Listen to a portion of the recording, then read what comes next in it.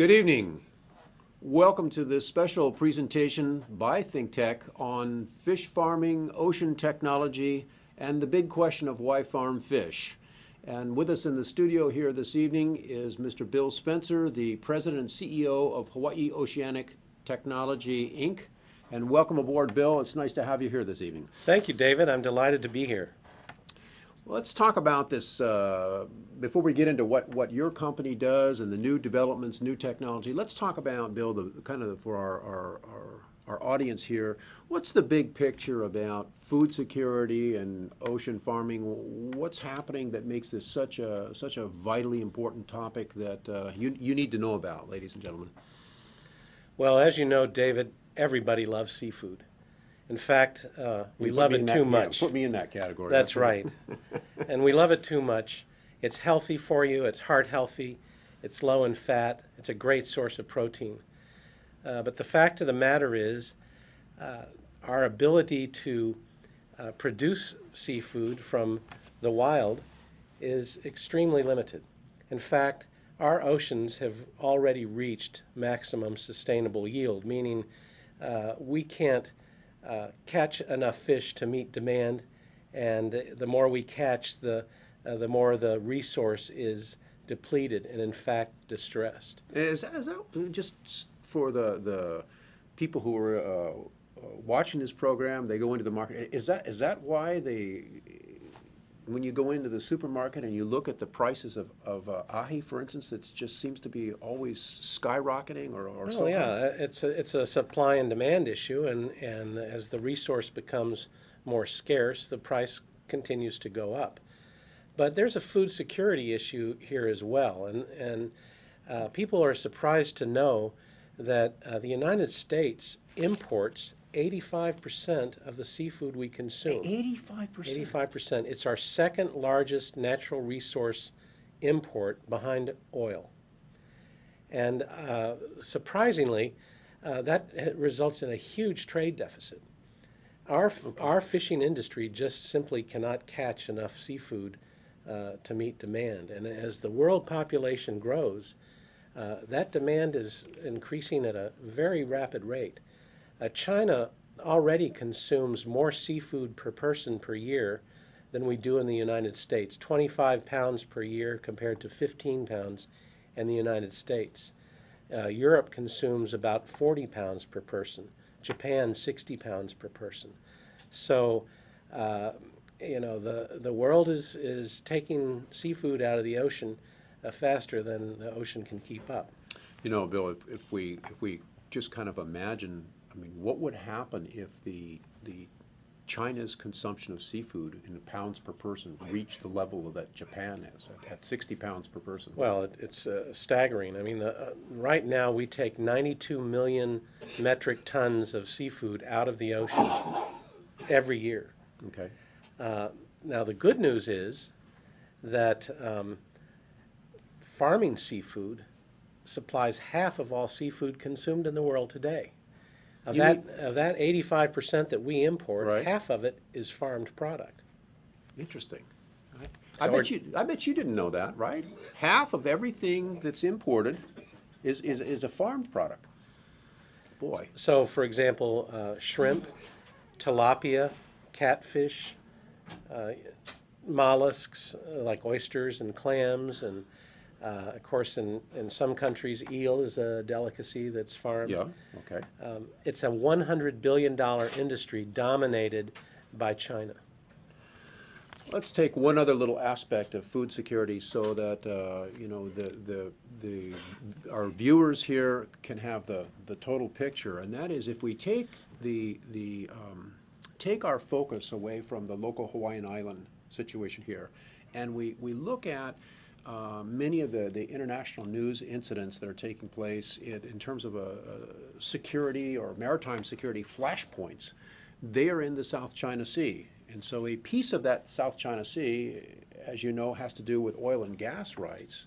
But another very important piece has to do with food security. That's right. And the statistic, folks, that we all know, that, or at least Bill and I know, will share with you, is that in that area of the South China Sea, where we've got China,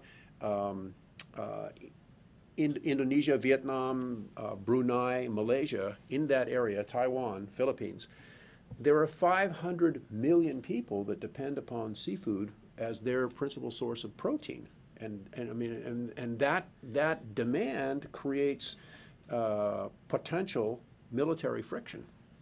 That's right. And the Chinese fishing fleet is huge and very aggressive. They fish all over the world. And fishing, as it stands right now, is a very tough competitive industry because there are fewer fish in the ocean. Fishing fleets have to go further afield to find fish.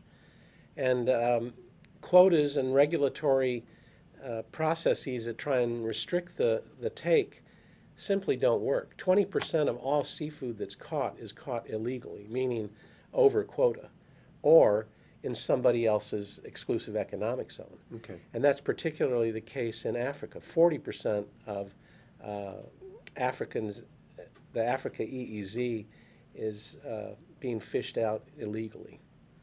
Now, let me see if I can summarize our discussion here, see if I understand this correctly. What you're saying is that the conventional forms of fishing that we all know about, there's no way that type of production, if you will, thinking of fishing as a production, can come anywhere near the current demand, much less the future demand.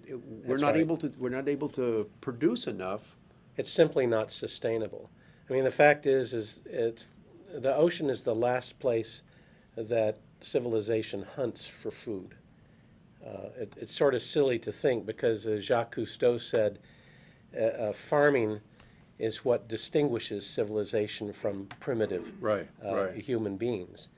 Yet we're still behaving like hunter-gatherers when it comes to seafood. And as you noted, in the South China Sea, you're coming to, to fight over it. That's right, that's right. So, okay, so ladies and gentlemen, if you've just joined us, you're watching a special ThinkTech production on why farm fish, and what we've done so far, I think, is kind of try to outline so you can picture the problem now. And so let's shift over. Let's talk about the solution, because Bill, you and your company, I know, are part of the solution.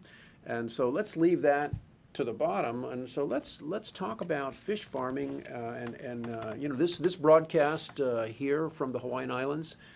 We know from our history that the ancient Hawaiians, I mean, they had, pretty amazing engineering and technology with their fish ponds to produce, and I guess in the current jargon, what is that called, that type of farming? Well, we call it ranching because really what the ancient Hawaiians were able to do is they built these ponds that had an inlet.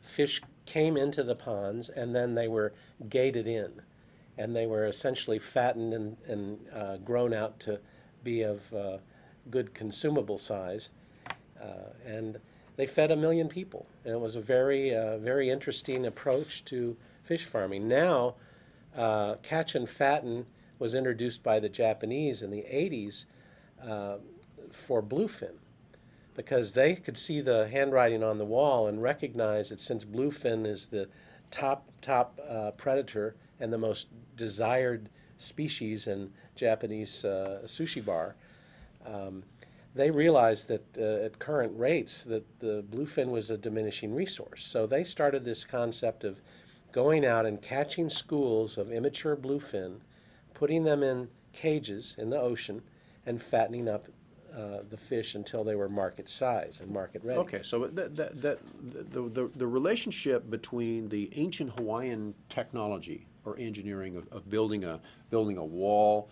and the fish are captured inside of this gated area, and the ocean flushes through that whole compound. That's right. And then the Japanese technology in the 1980s, is it all that different from the ancient Hawaiians? Not really.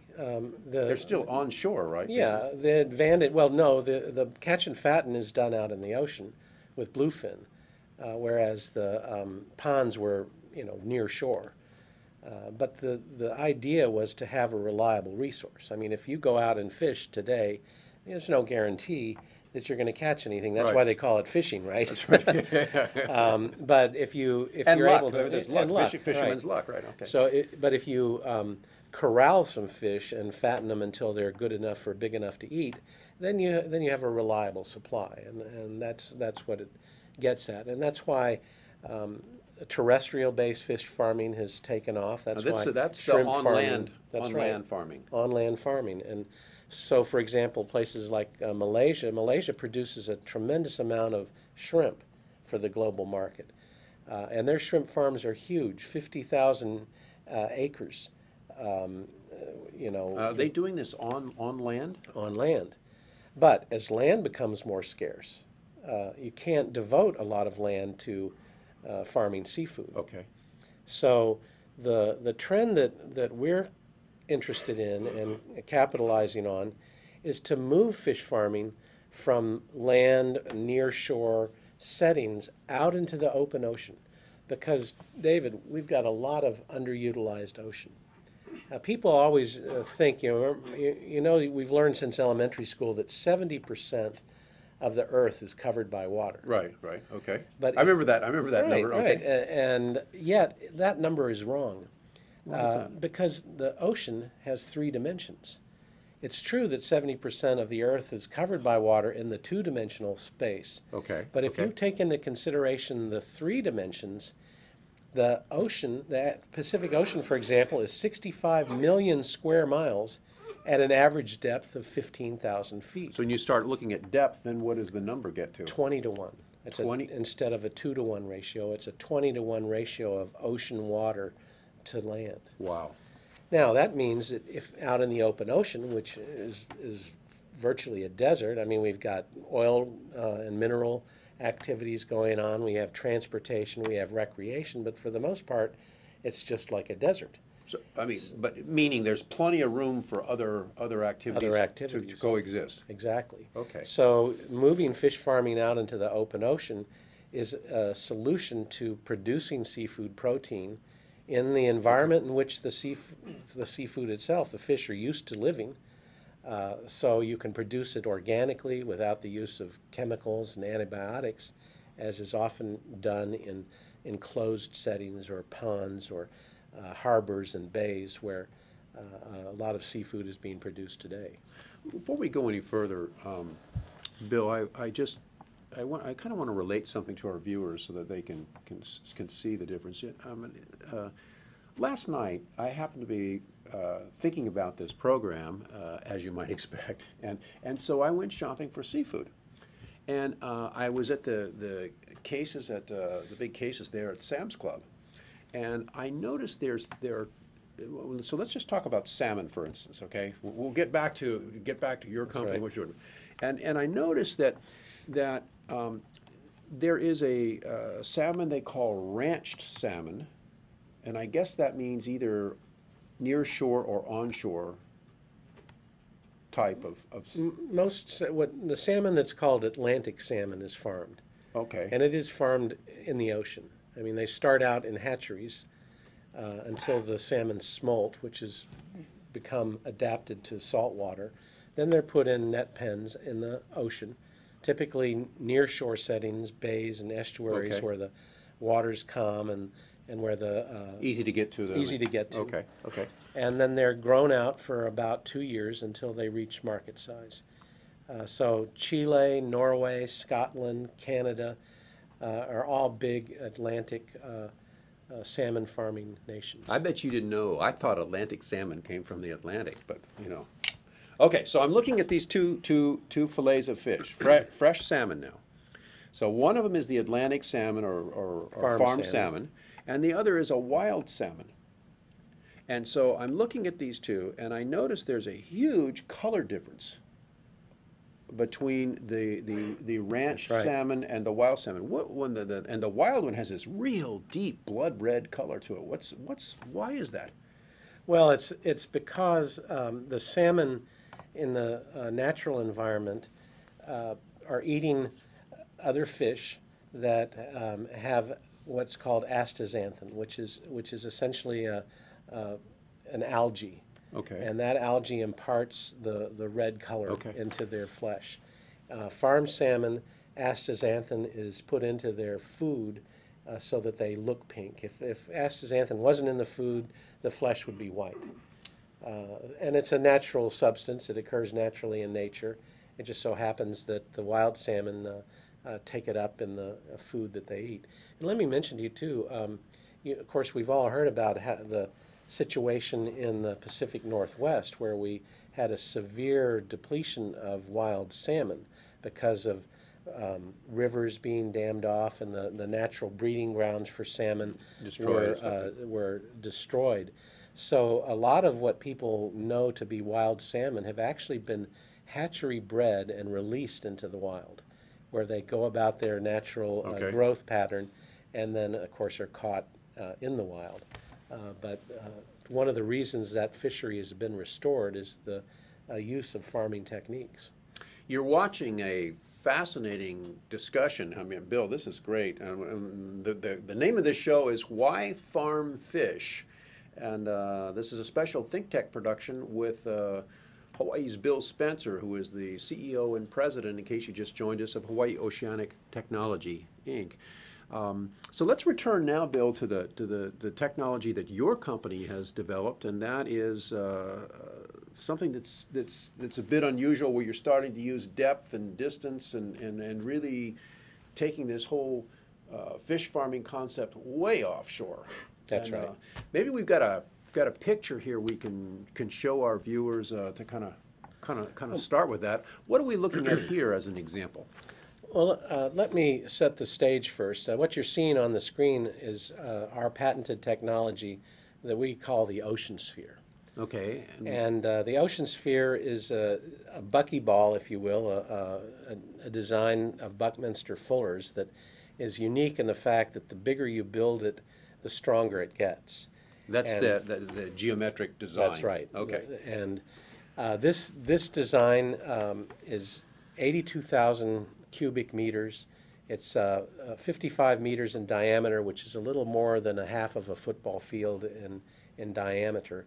And in our case, we plan to farm tunas and the yellowfin and big eye tuna, and the ocean sphere could hold 20,000 100-pound tuna. So that's a 1,000 tons of tuna. Is that a big catch? That's a big haul. That's a big haul. Okay. Now this structure that we're looking at, what is the surface made of? What are we seeing there? Well, this is really a very high-tech approach to fish farming because in order to make fish farming economical and economically sustainable, you need to do it on a very large scale, no pun intended. And so since you can take advantage of the 3 dimensions that we were talking about earlier, we've built this to be very large. So the exoskeleton is made out of a fiberglass, a very strong fiberglass, and the netting that keeps the fish in and the sharks and other predators out is made out of a fiber called Dyneema. Interesting. And Dyneema fiber is stronger than Kevlar. It's actually used in bulletproof vests, helmets, armored vehicles, and of course fish nets and fish cages. So that's the surface of what we were seeing here. That's right. Okay. It's a netting so that the effluent can be dissipated by the surrounding ocean environment. And that's another important point about farming in the deep ocean, because in the deep ocean, further from shore, you don't have industrial pollutants. In fact, again, it's a desert-like environment. You've got phytoplanktons and zooplanktons.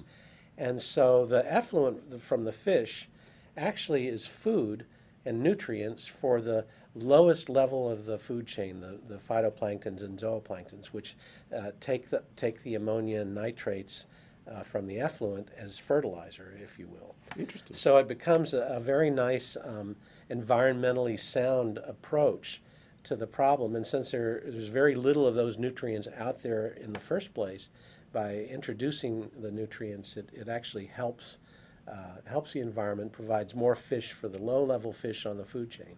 But let me just step back a second and illustrate why I think this is so important to take this approach we're doing. Okay, okay. And the fact is, I already mentioned that the oceans reached maximum sustainable yield at about 90 million tons of seafood a year.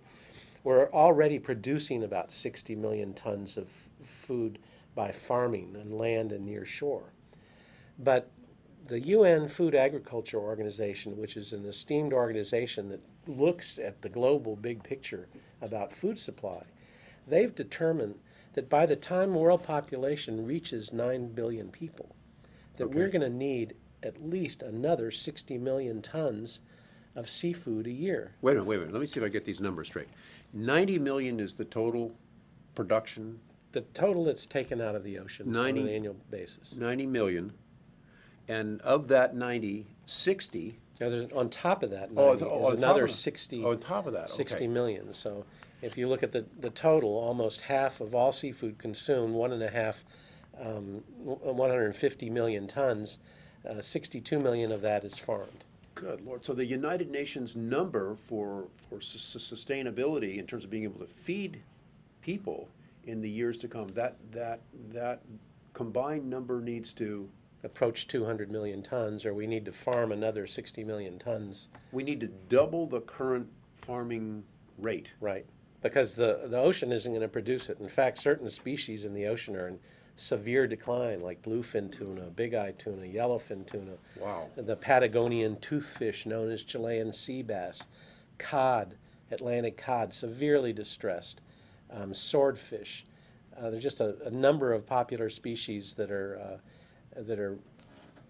going to be extinct if we don't start farming more. Wow. And so with our technology, we're in a position to farm the kind of seafood that people love to eat, like tunas, like big pelagic species, like groupers, like cod, and diversify the types of farmed product that's out there in the world. Well, let's see if we've got another picture that we can show our audience here. Oh, we've got a... Well, this is kind a of close-up, yeah, okay, that gives you a sense of scale. That's a diver there peering into the cage. These cages are designed to be submerged 60 feet below the surface, so they're not affected by surface wind and waves and water. So some ship could just go buzz right over top of that. No. Right, but as the fish farming in the ocean evolves, there will be either zones that are going to be designated for farming activity. And of course, our Coast Guard has already anticipated that this will become an industry that will require either special zones or special markings on nautical charts so that the fish farming areas can be avoided. We will also have attached to this as a topside buoy, which is actually a feeder buoy. And that feeder buoy, the one we're using, holds 100 tons of fish meal. 100 tons? You've got to feed these fish. And it automatically dispenses it and essentially results in a very significant labor reduction, because what we're trying to do is automate as much of this as possible. Even the spheres themselves are designed to stay in geostationary position. Using GPS and telecommunications, the latest technology that's already being used in the oil industry, for example. Well, just so that the viewer can appreciate this, Bill, how far offshore, it's 60 feet under the surface, but how far offshore is this cage going to be located? Well, every country has... Did I use the right word? Is it cage? Well, the ocean sphere. We like to call it ocean sphere, but it's a cage. All right. The ocean sphere is designed to operate out in deep water. So every country has a 200-mile exclusive economic zone. So if we're going to do farming in our EEZ, you could be out 50 miles, 100 miles, 150 miles, whatever makes practical sense. You know, we've got, once you get offshore here in the Hawaiian Islands, we've got some serious depth out there. Our exclusive economic zone, EEZ, is 200,000 square miles. It's the second largest in the United States, next to Alaska. Well, Okay. Our site, what we've been doing the last 5 years is going through the regulatory process that allows us to actually lease an ocean column in Hawaiian waters. So Lease that's right, an ocean column. column. That's right. We have a square kilometer that goes from the surface of the ocean all the way down to the bottom at 1,320 feet. And this square kilometer at 1,320 feet in depth, where is this located? We're 2.6 miles off of the North Kohala coast. Okay. About 7 miles north-northwest from Kauai High Harbor. So And, out quite a ways. well, we're out a ways. We're still within state territorial waters because, interestingly, Hawaii is the only state in the United States, aside from Maine, Okay. that has a ocean lease law that allows you to lease an ocean column to do aquaculture or mariculture, as it's Bill, known. is this a first in terms of new technology for fish farming? This whole concept that your company's Absolutely. doing. Well, that's why why we met the standard of the U.S. Patent Office. We'll get but to that, but just the big picture for our listeners is this is something very, very new, right? we will be the first to have an untethered, self-positioned fish cage. It's untethered. Untethered. It's Well, not tethered to the ocean floor. What makes it stay there? It doesn't just flow with the current. Well, you don't see this in the illustration, but we have thrusters at 90 degrees, 4 thrusters around the perimeter of the ocean sphere that are much like bow thrusters on cruise ships that allow a cruise ship to turn around without the aid of a tugboat.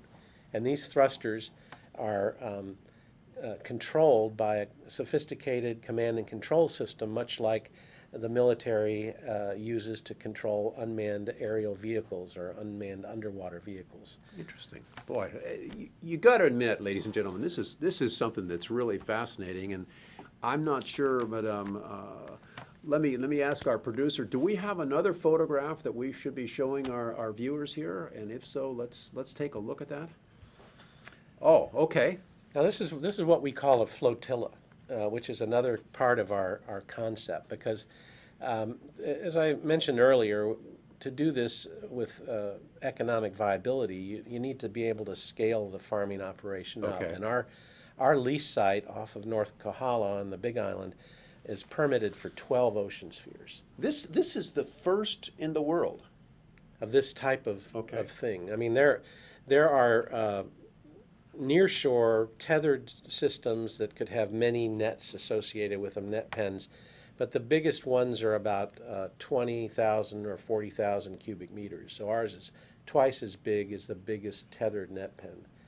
And the reason we don't want to tether it is because it's first very expensive to tether Sure. something in deep water, and secondly, when you're tethered, you know the currents put a much more stress on the structure. When you're not tethered, you can wiggle around a little bit and Ebb and flow, that ebb kind and of- flow. okay. And the other thing is that some jurisdictions like you to fallow your site every year. So after you have a harvest, you have to stop farming fish for a year. Well, that to a farmer, who doesn't have a lot of land to move its field Okay. over, that can be a challenge. In our scenario, you can actually just move our equipment to another location and start farming at a different location. So to complete the picture here, ladies and gentlemen, what you're looking at is these ocean spheres or cages that are used, made out of kind of a Kevlar-like netting That's with right. with a fiberglass structure, and these are 2+ miles offshore in 1,300 feet of water. That's right. 60 feet below the surface. And the interesting thing that you should know is this brand spanking new technology, which I'd like to call the iPhone 5 of fish farming, Okay. this is or something really new and very unique in the world here. And so what is fascinating to me is the technology with the GPS system and thrusters to maintain the location of these ocean spheres, Bill, in and when you think about it, I mean, the technology is very similar to what you would see in in the I hate to use the word old, but it's true. NASA manned spacecraft to Oh, yeah. maneuver in space. You use the thrusters. The same, actually, the most relevant example in today's world is a modern day oil drilling platform. Because as you know, we're searching for oil in the ocean all over the world, and some of those oil sites are 10,000 feet below the surface. And to drill those, you can't build a drilling rig that's stuck in 10,000 feet. Right. So what you have is a boat, if you will, a platform that has a drill on it, and that platform is kept on position with thrusters and GPS. Fascinating. It's the same technology. We're just repurposing it to fish farm. And the flotilla concept, which is important, is because to produce 62 million tons of seafood out in the ocean, just think about that. Each one of those globes is 1,000 tons. So we're talking about a lot of capacity that needs to be built up in the next 20 years to do this. So imagine a flotilla of ocean spheres 100 miles out in the ocean that maybe has 1,000 ocean spheres. Okay, I'm with you. That would be enough to produce, what, 1 million tons, right? Right. And that would have a tender ship with a feed mill on it. Okay. It's producing feed. It would have crew quarters, and it would basically be modern day farming in the open ocean. Just like a major agricultural operation that we might see in Central California or in the Midwest. Exactly, someplace. but here's the most interesting part of this. Our lease site is a square kilometer, which is 247 acres. Okay. And once we're up to full production with 6 of these ocean spheres harvesting a year, that means 6,000 tons of ahi tuna being produced a year. To take the same amount of beef and produce 6,000 tons of beef protein, you need 21,000 acres of land. Versus 247 acres. Wow. And, of course, you need fresh water for the cattle. Absolutely. The fish don't need fresh water. The other thing that's important for your viewers to understand is producing seafood protein is very efficient. It takes 7 pounds of grain or grass to produce a pound of beef. Okay, 7 to 1. 4 to 1 for pigs and lamb. Okay. 3 to 1 for chickens. Okay. Fish farming is achieving 1 to 1 food conversion ratios. So in terms of the production of It's protein, really efficient. it's incredibly efficient. Wow. Now people worry about, well, you're using smaller fish like sardines to create more valuable fish like tuna. Okay. Well, the fact is that sardines are algae eaters. They grow quickly. They procreate, like rabbits. And because our oceans are being so severely depleted of top-level predators, there actually are many more sardines out there than people realize. It's an extremely sustainable resource. Already 65% of low troposphere fish, like sardines, are used for terrestrial feed and for cat feed and for production of omega-3 fish oil that people take as nutraceuticals. So it's a very resilient resource that's quite sustainable. And of course, other sources of feed, even vegetable protein or algal protein, can be used as an alternative. This is just almost mind-blowing technology, and the value to mankind so significant. And how long has your company been at this?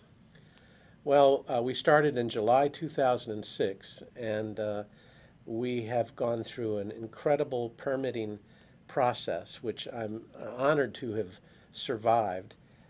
because we've been held to a very, very high standard in order to get the right to do our business. Well, But let's get into that in a moment. But before we get into the whole permitting process, I know this has been a long, arduous journey. And ladies and gentlemen, I think there's some good news at the end of this, at the end of this program. But we'll come back to the permitting next. But I think what I'm most interested in next is as you develop this technology and started to roll forward, has there been some opposition to what you've been doing here in Hawaii? well, there's a lot of misinformation and misunderstanding about fish farming. Why is that?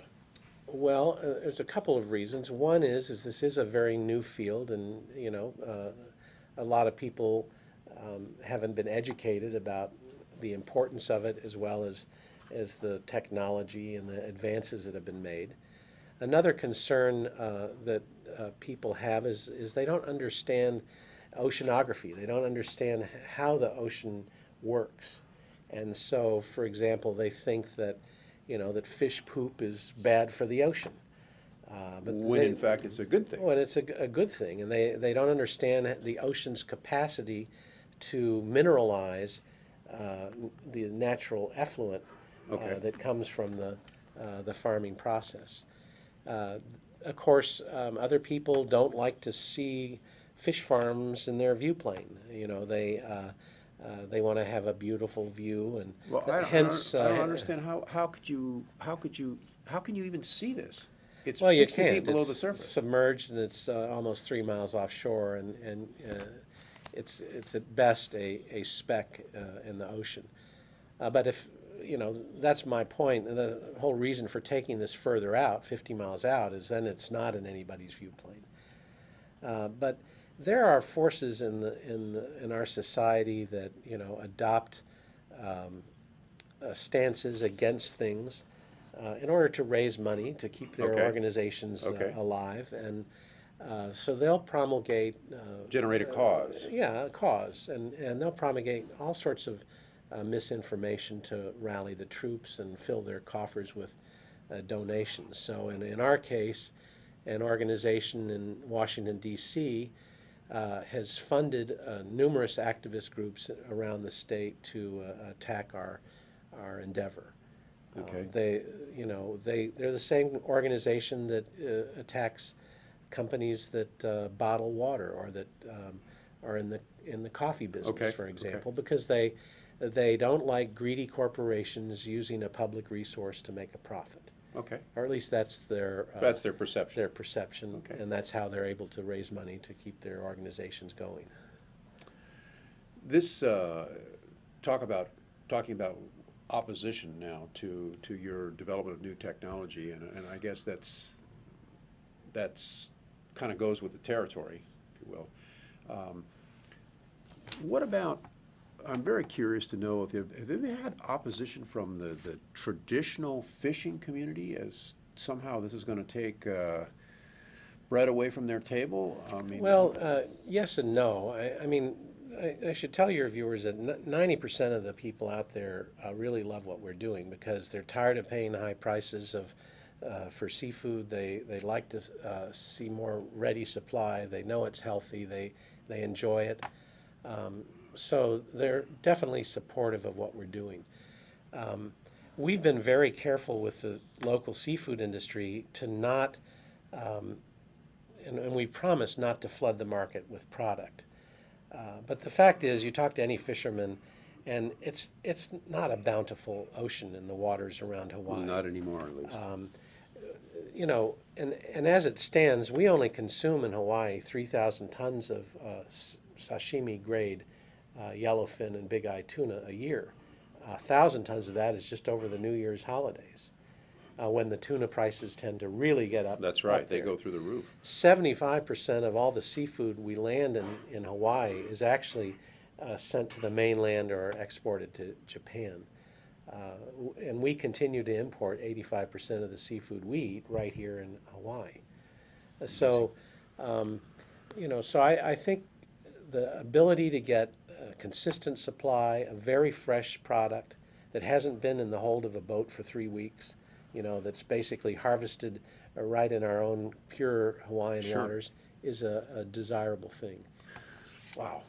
Well, let's go back now to the topic that we started on just a little bit. Let's talk Okay. about the kind of the incredible gauntlet of regulatory challenges that you and your company have been put through. And I know you made the comment earlier that you were very pleased to be held to such a high standard and to have met such a high standard. But probably if I pushed you hard enough, you would not say that you would be pleased to run that gauntlet, you know? Well, I think there's sort of a disconnect with the regulatory process and the business world. We hear politicians all the time talk about how innovation and entrepreneurship is the key to improving our economy, and that's what Okay. America is all about. Right. But at the same time, our legislators have bent over backwards to impose regulations to calm the concerns of Constituents. yeah, constituents, right. and the loudest ones and the ones that make the most noise on Capitol Hill and in the state houses are the environmental activists. So the bar is set very high for folks trying to do things that involve the environment to satisfy these concerns. It's called the precautionary principle, Okay. especially when you're doing something new that hasn't been done before. Then the microscope is on, and they want you to answer questions that, frankly, you can't answer until you actually do it. And so that's what we've earned the right to do. We've had to do an environmental impact statement. Okay. And where did that come out? Just so our viewers know. Well, that was the first thing we did was an EIS and a cultural assessment, which was required to get what's called a conservation district use permit. The state manages our near-shore waters because they're essentially ceded lands out to Okay. 3 miles. Okay.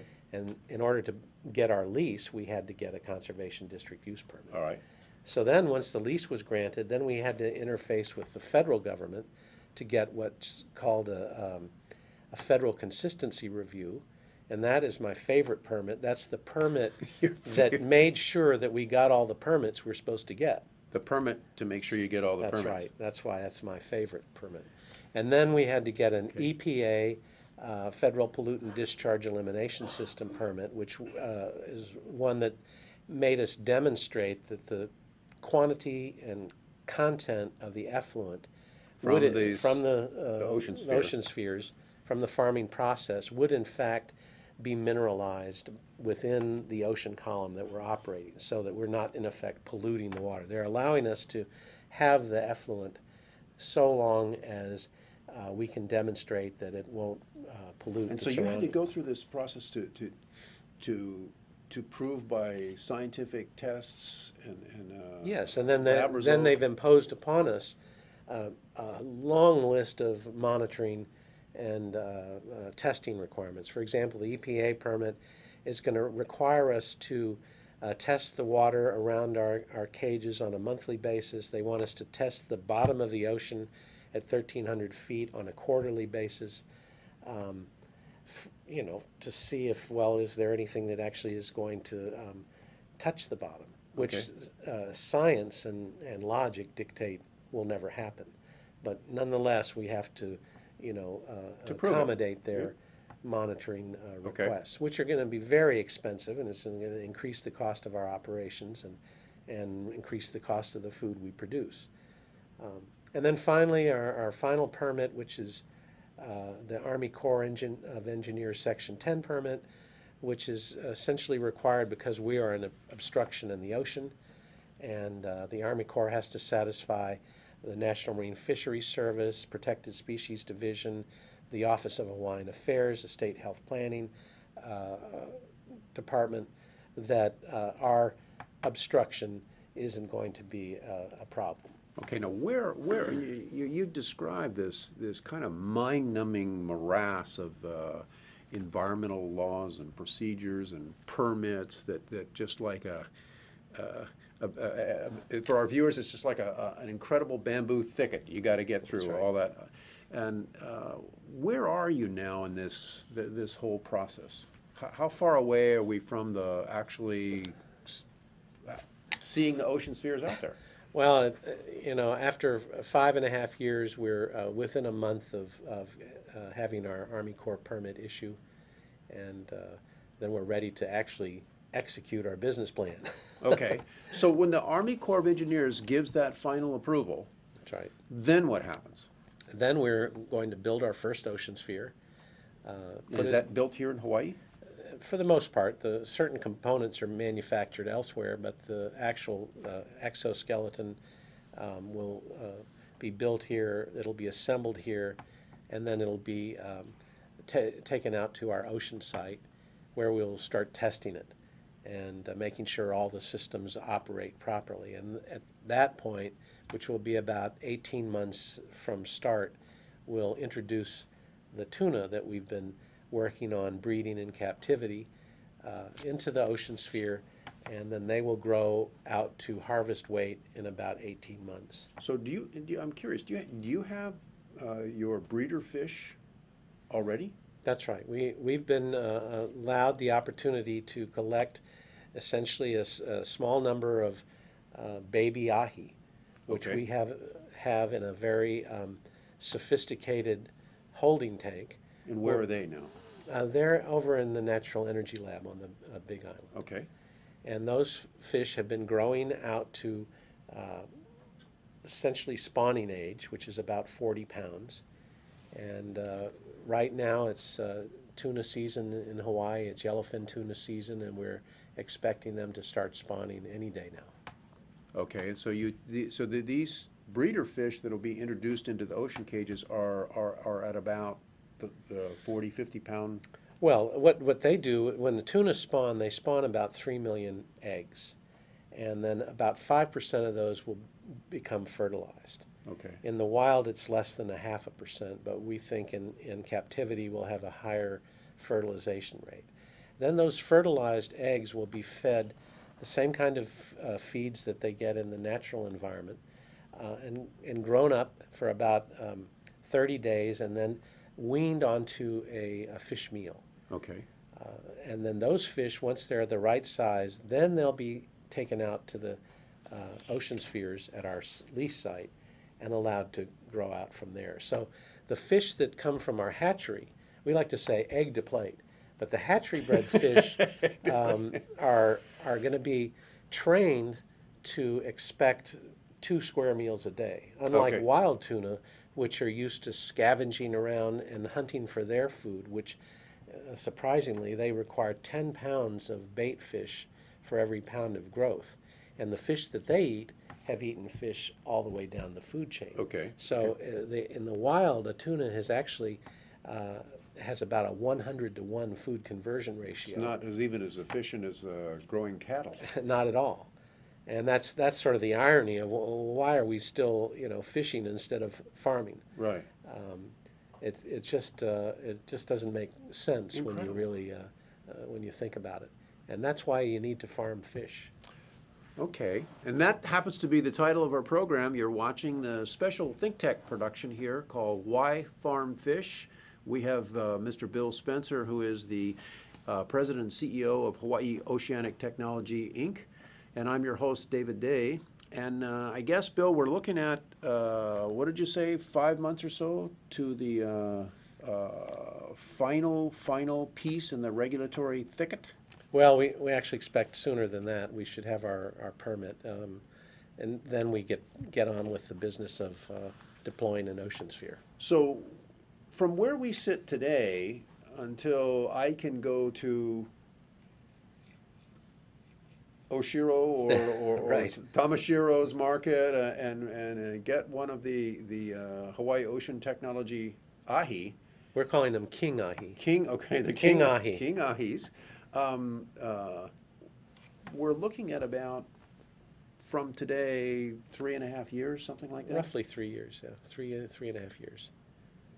And so to add on to this piece, if I back up in the timetable, this development of this technology, and then your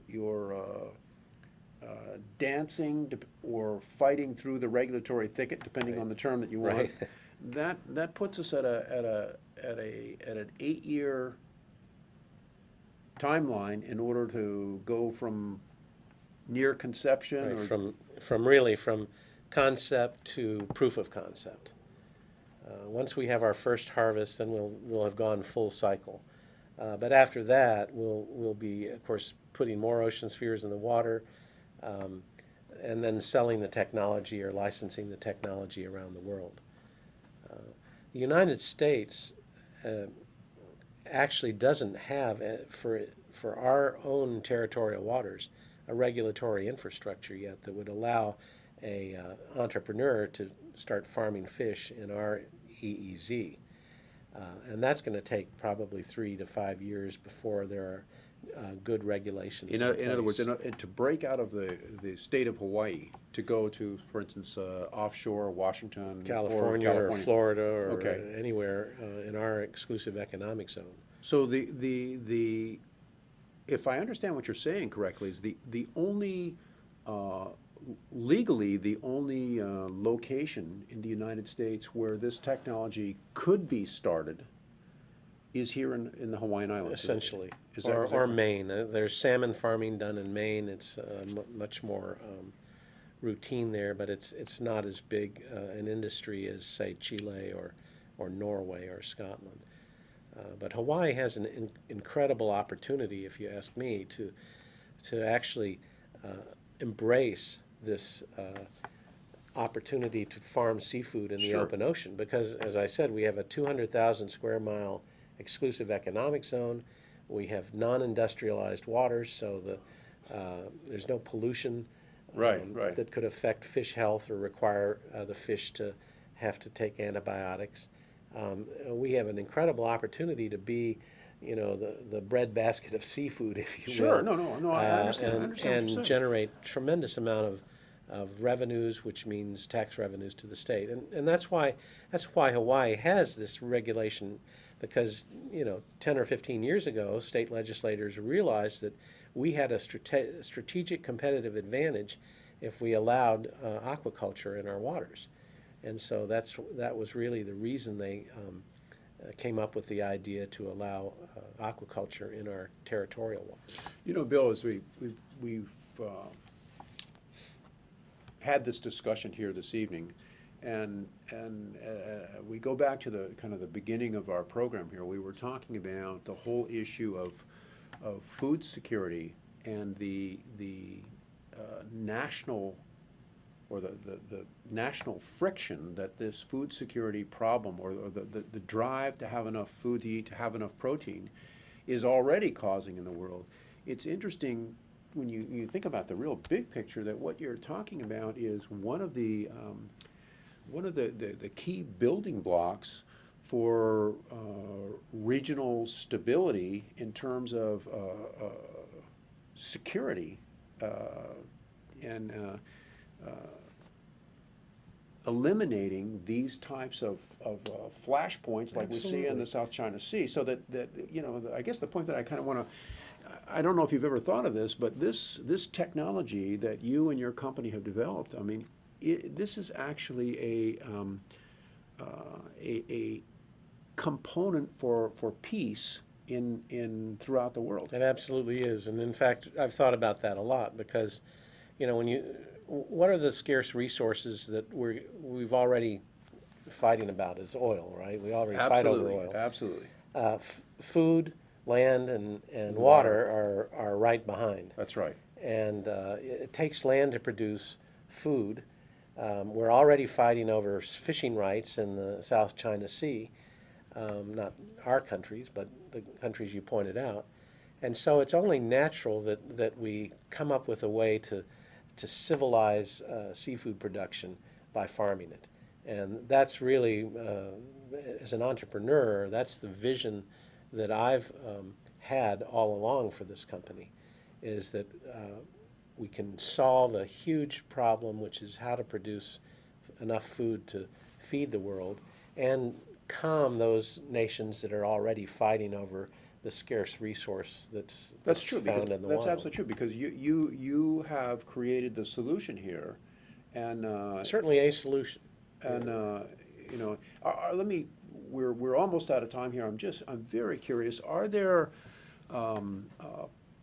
potential countries or investors that have seen you starting to come through this regulatory thicket and about ready to get this whole process underway, that have approached you, that expressed some kind of interest? Absolutely. We have a variety of strategic investors. We have people in the food business and the protein business all over the world that are anxious to have us prove our concept. Well, I'm not going to let you go and give away any secrets yet. So the answer to my question is yes. Yeah. And we're just about out of time here. I just want to thank you, Bill. My and, pleasure. For ThinkTech, thank you for joining us on this wonderful program, very educational. Thank you so much. Happy to be here. Thank you.